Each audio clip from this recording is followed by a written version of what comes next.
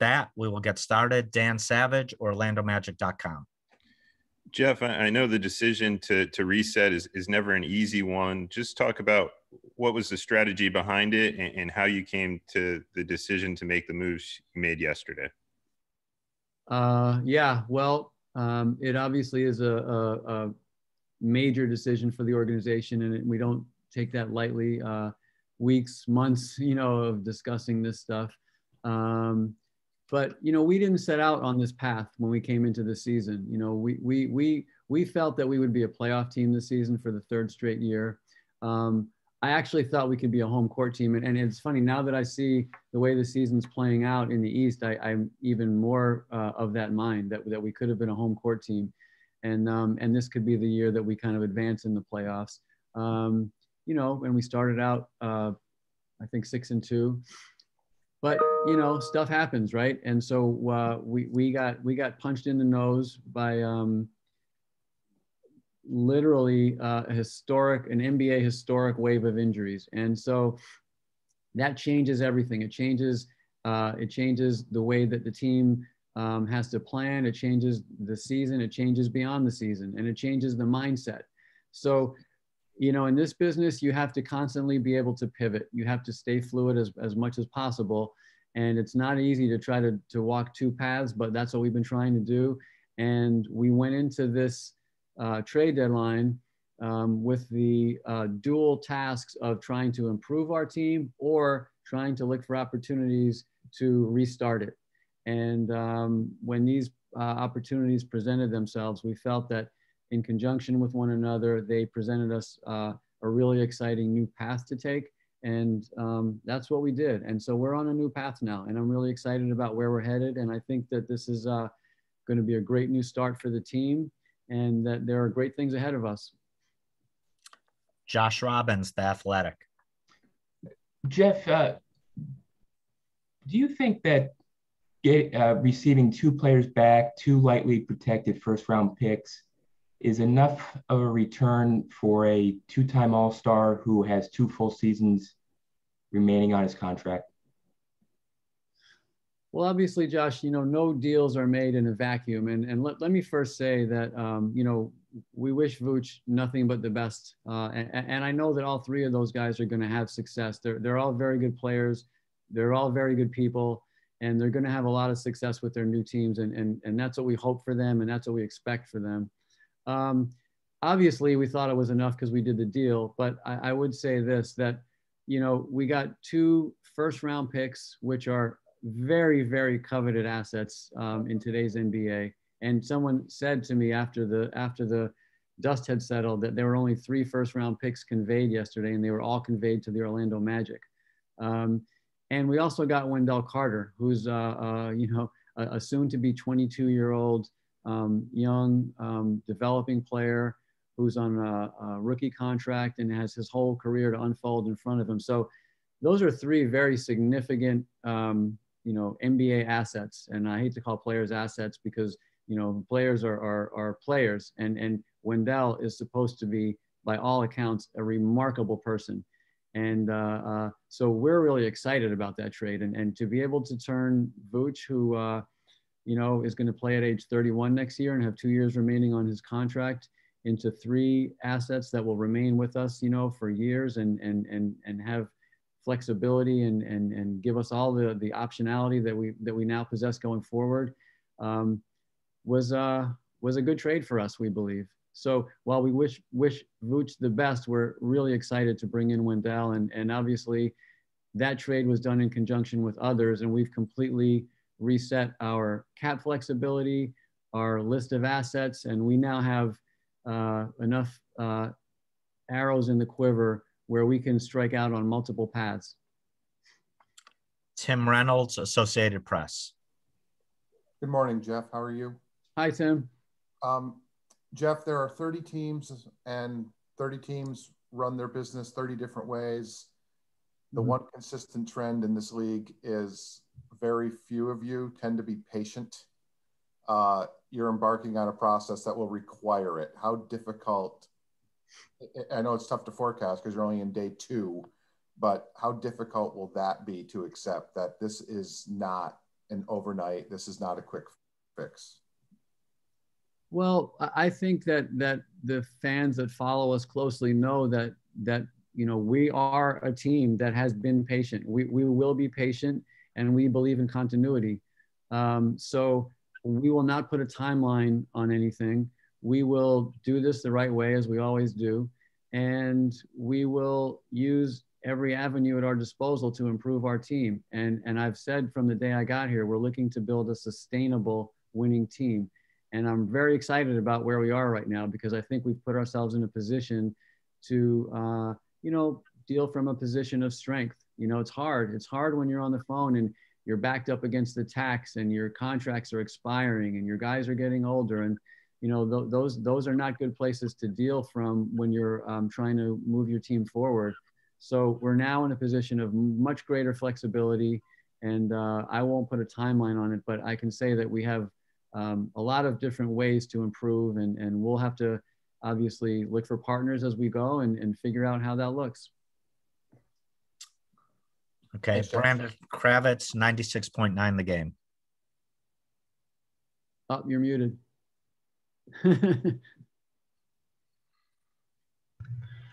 Yes, I'm going to say what everybody says. You would think we'd have that figured out by now. You said that you were confident that if everything went right this year, if the team remained healthy, you had Fultz, you had Isaac, that this is a team that not only would make the playoffs, but possibly could even host playoff games as a home team. How hard is it to then pivot when you felt so confident that this team will be good enough to compete next year? What went into that thinking is where next year you were going to be able to compete, but instead you pulled the plug? Well, I've said this before, but this ain't fantasy league. It's not a matter of, because we would have done it this year, this happens next year. Contracts get shorter, players get older, financial situations get more compressed. You don't get to just run it back.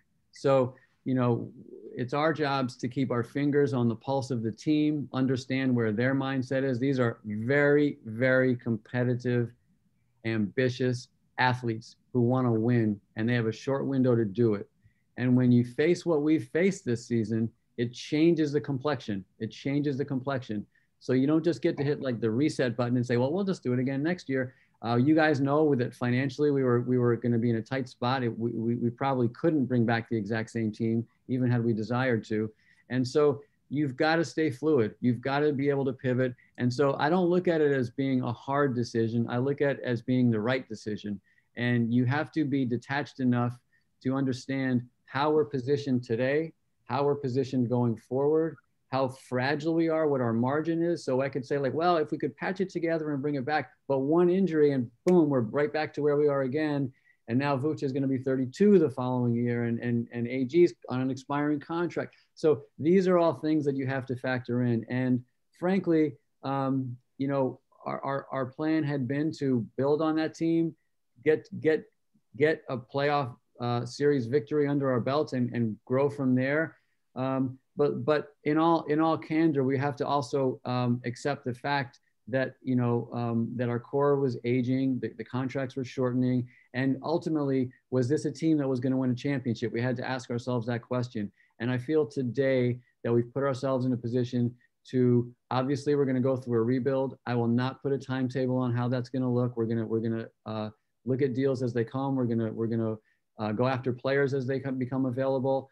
But I do believe we're in a position, given our flexibility, given the abundance of assets that we now have at our disposal, given the reset of our timeline of our players, that we can start to think about how we can build this out towards winning a title. Jamie Say, WKMG TV. Good morning, Jeff. Hi, you mentioned that, these guys are competitive and they want to win now. I'm just wondering, did Vooch ever go to you and express any kind of frustration, or did he ever go to you asking for a different scenario? Well, Jamie, I would never disclose, private conversations between, myself and any of our players. But I will say this, though, it is our job to keep our fingers on the pulse of the team. And I do believe that given what we've gone through this year with the injuries and just the nature of the injuries, you know, this isn't just one injury, it's a bunch of them. And it's not just like a small injury, it's a bunch of significant injuries. And what that does to the team, and obviously you're looking through a prism of absorbing all these losses. And you know, Vooch is 30, he's going to be 31 next year when he plays.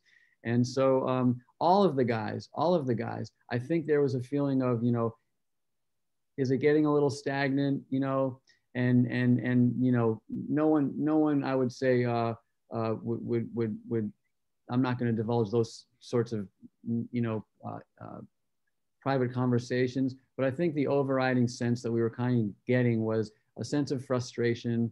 And I think that factored in a little bit to our decision making, but ultimately it's our job to understand the mindset of our team and pull back from that, and then weigh all of the different elements that we're facing and the timelines that we're facing, and try to do what's best for our fans, what's best for our organization in our goal to win an NBA championship.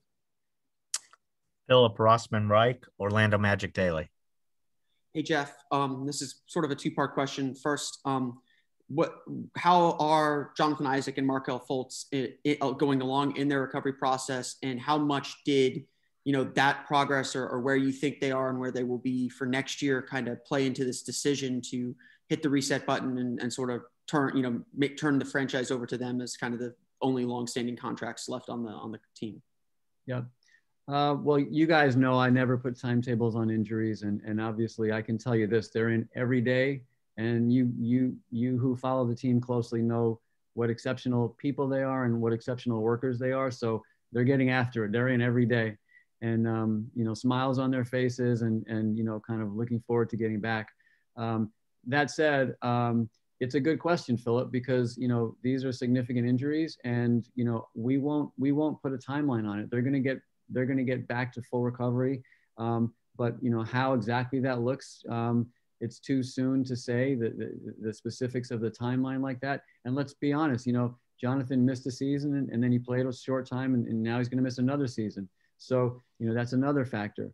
So, you know, yeah, it is a good question, because it does enter into the math, right? This is all just math at the end of the day, and it enters into how we have to approach where we are, a clear-eyed assessment of our team, of our immediate prospects, and what that means to our long-range prospects. So it's a really good question, and it does play into your decision-making.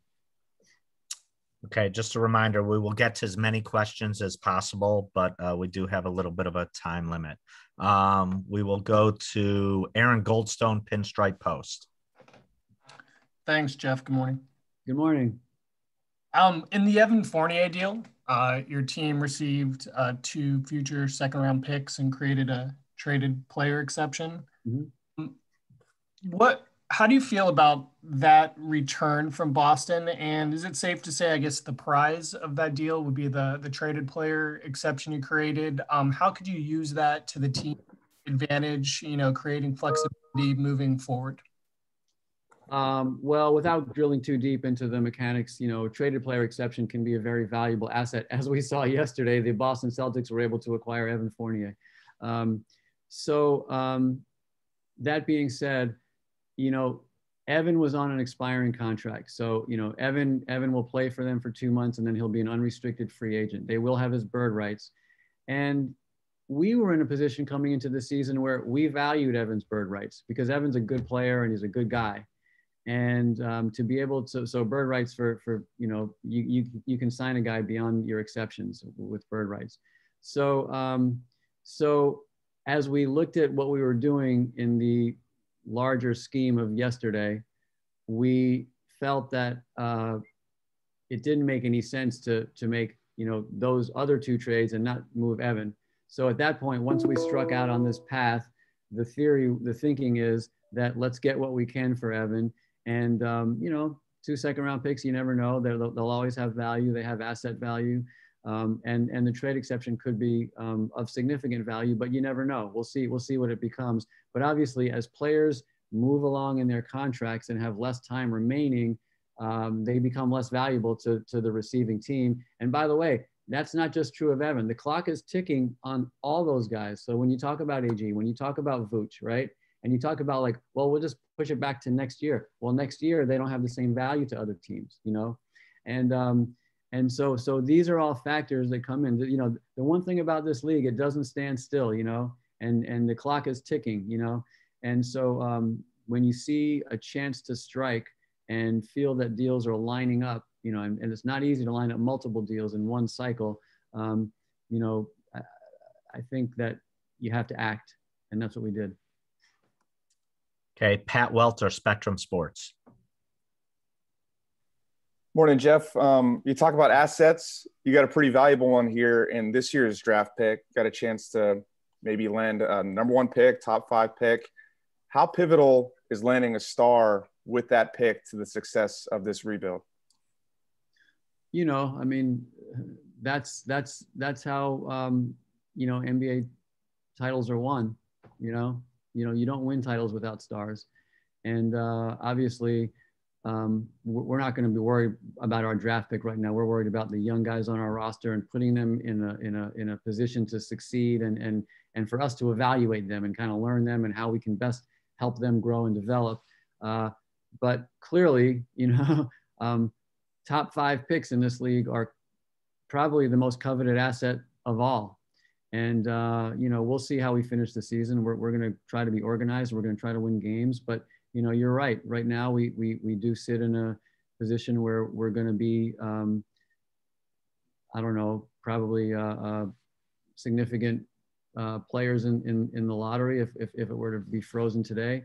And we'll see what that brings. You know, we're not going to put eggs in the basket of something that we have no control over, right? You know, those are ping pong balls, and those are, you know, random odds, and you know, it's luck, and you never like to just cast your fortune to that. That said, you know, there are certain percentages played in the lottery, and you know, we'll see where that goes. But that's months away. We're not thinking about that right now. Right now, it's about onboarding our new guys, letting our coaching staff get their arms around them, and you know, we're really excited about our 2 young guys and you know, what they can do for us. And by the way, the 2 veteran players that we brought in too are league-wide known to be just, you know, tremendous people, leaders, kind of the perfect vet guys that you want around a program that we're building now. Okay, Keith Smith, Yahoo.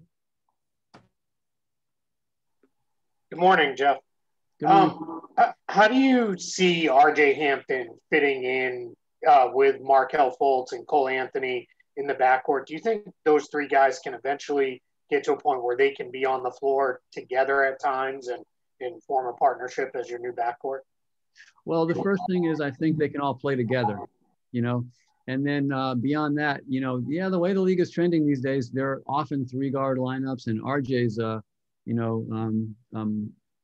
know, a big, rangy, athletic kid, and so, you know, can you kind of play small with those 3? I think there may be times, but you know, I'll let Cliff worry about that, and I think that's probably a more down the road discussion where we get to know, you know, RJ a little bit, and look, even Cole, what's Cole played, like 15 games? I mean, so you know, we'll get to know these guys. You know, they're both very, very hardworking, talented, competitive 20-year-olds, you know? So you know, I think our fans are going to really be excited by RJ. And, you know, RJ is a multi-position player. He's a 2-way player. He's going to be a high-level defender. He's got length and athleticism and speed, and he's a great worker. And, you know, I think that the one thing that we did assess, I don't know about all playing at the same time, maybe in today's NBA, yeah, but for sure they can all play together. And that's the most important thing, is that there's no combination that you can say like, well, we can't put these 2 guys on the floor in the backcourt. Okay, James Hill, Black News Channel. Good morning, Jeff. Can you talk a little bit about the new direction you're going in terms of Wendell, and certainly he has a tremendous upside. Do you see him as a cornerstone? And then also just the fact that it's a new era in Magic basketball, and we had some success with the ball club that, you know, kind of changed yesterday. They went to the playoffs a couple of times, but going forward, can you talk about just the outlook in Wendell? Sure, absolutely. Yeah, let me first say that you know, look at the Orlando Magic, Shaq and Dwight, the two teams that made it to the finals. You know, were number one picks, and those were teams that were built through the draft. And so, you know, look, we've given ourselves a chance now to, I think, raise our ceiling, and it's going to take time. We've got to make good decisions. We've got to remain disciplined. But I believe that we're on a path now where we can dream big. And it's great that we made the playoffs the last couple of years. And as I said, I believe we could have been a home court team this year, but we have to be honest about the timeline of that team and the ceiling of that team. And so I think it was important when we got here for a team that had been struggling to make the playoffs and have success and show our young guys what that looks like. And we've done that.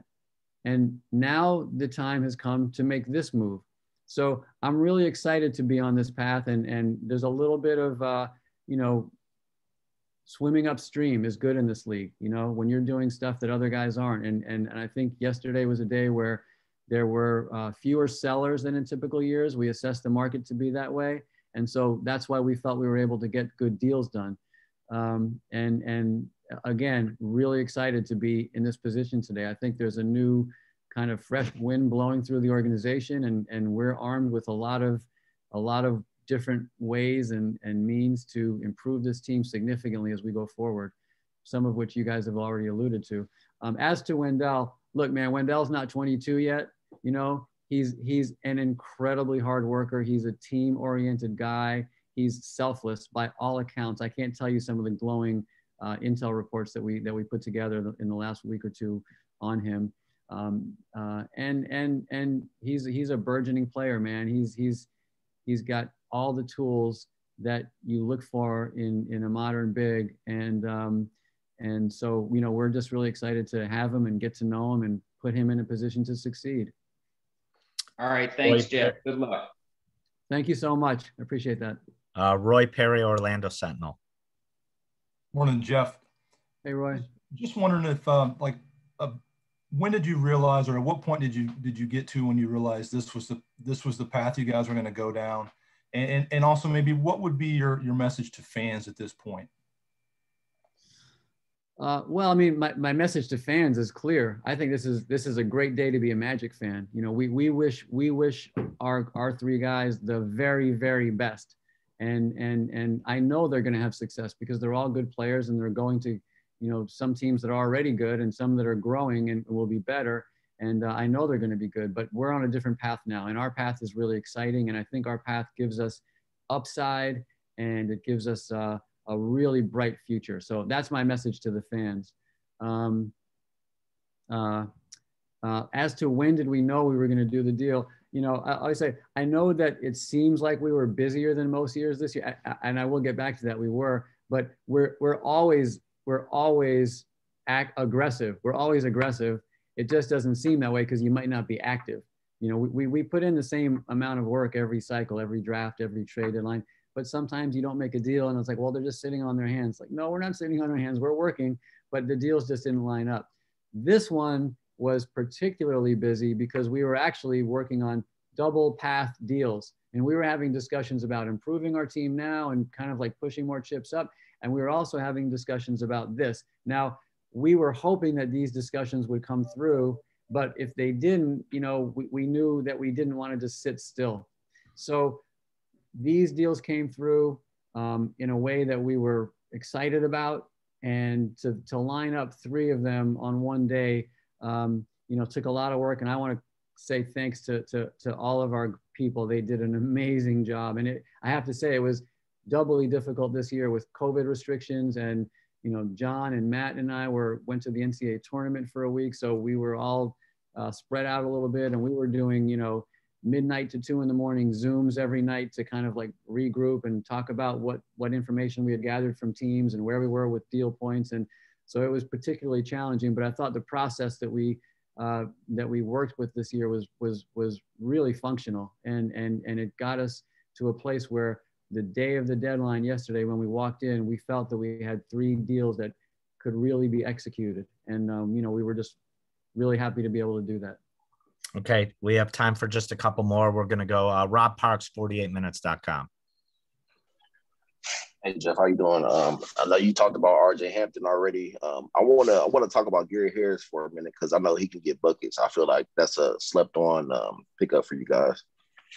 Yeah, thanks, Rob.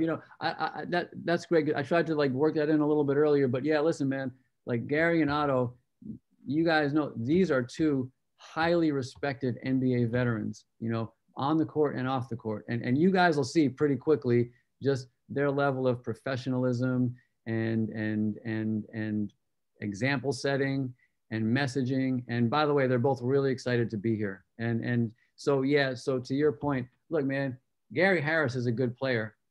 Think about this. Otto Porter is on a $28 million contract. Gary Harris makes 21 next year. You don't get those if you can't play. These guys are good players, and they're great people, and they're excited to be here. And, Gary's, an elite level wing defender in this league. And, he's been hurt, but, we got a good one, we got a good one, and he's excited to be here. And so we look forward to, his presence, on the court, off the court, and, him being able to show what he can do. So I'm glad you asked that. I appreciate that. Cody Taylor, Rookie Wire, USA Today. Hey, good morning, Jeff. You mentioned RJ a little bit earlier. How important was it to get a player of his caliber back in that deal? And what kind of communication did you have with him during the pre-draft process, if any? Yeah, well, I can tell you it was extremely, as a matter of fact, the deal we had been discussing, Denver was one of the teams that was interested in Aaron, and they were very reluctant to discuss RJ. And it wasn't until a couple of days before the deadline that his name started to be included in discussions. And that was a pivot point for us. When that started happening, we kind of latched onto those conversations. We were one of a few teams that were able to go down to Texas and visit RJ during the draft process. John and Matt and I went down. We were able to watch him work out. We had a bite with him, and man, you talk about impressive. I mean, I think RJ is a little under the radar because of his path, but you're talking about, a top 5 high school player coming out who goes to New Zealand. So he's kind of off the radar, the typical NBA fan. And look, and he's a 19-year-old playing with grown men, and those leagues are hard. You don't just walk into those places and dominate. They're physical. Those guys are rough and tumble. The games are called that way. And RJ had moments of flashes of brilliance and some rough times, but he comes back to the U.S. and he adds weight and he gets with his guys and he works with former Orlando Magic player Mike Miller,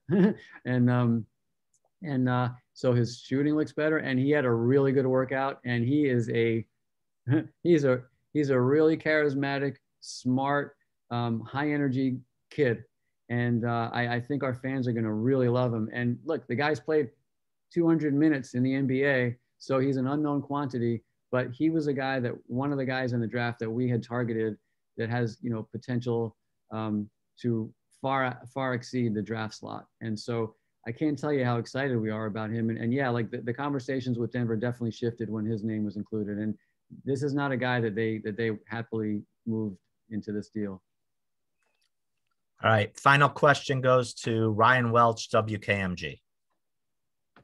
Good morning, Jeff. A lot of franchises, go through a deal, a good deal of success, and then they might have to hit the reset button. The Orlando Magic have obviously been through a lot of lean years in recent years, notwithstanding the 2 playoff appearances. did that factor into the decision at all, or do you have to just treat it as, look, this is our time here. We need to just do what's best for the franchise? It's a great question, Ryan. I would say this, it kind of factored in when we showed up. You know, I felt like the last thing that the fans wanted to hear was a new guy showing up with a new rebuild on the heels of the old rebuild. So at that time, you know, we did, I think, make that part of the evaluation process. But now, you know, we're a couple of years past that. We are a playoff team, you know, and I believe we would have been a playoff team again. And I believe that, you know, I hope that our fans have the trust in us that we know how to get there. Our players have grown up experiencing playoffs, and now we're in a different place. You know, now, our players are older, the contracts are shorter. We're facing, a wave of injuries that the league really hasn't ever seen before. And so, yeah, like the math is a little different now than it was when we showed up, but that initially had been part of our, I think, calculations. Okay. Thank you, everyone. Again, Coach Clifford around